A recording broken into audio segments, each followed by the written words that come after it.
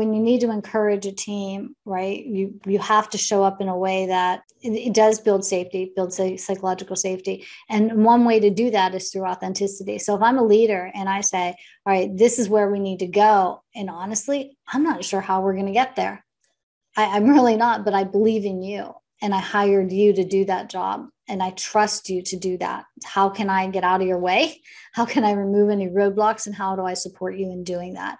So that's where it kind of all comes together. I'm clear enough on myself and my own self-knowledge and authentic enough to show up to my team and just be honest. This is what I'm good at. This is what I'm not good at. This is how I see this ending up. This is what I think could happen as I see the problem, but you're the expert. Let me hear you and value what they're saying, encouraging them the entire way and not just like in some public meeting at the end of something. It's just like encouraging your team is reflective of everything you do as a leader.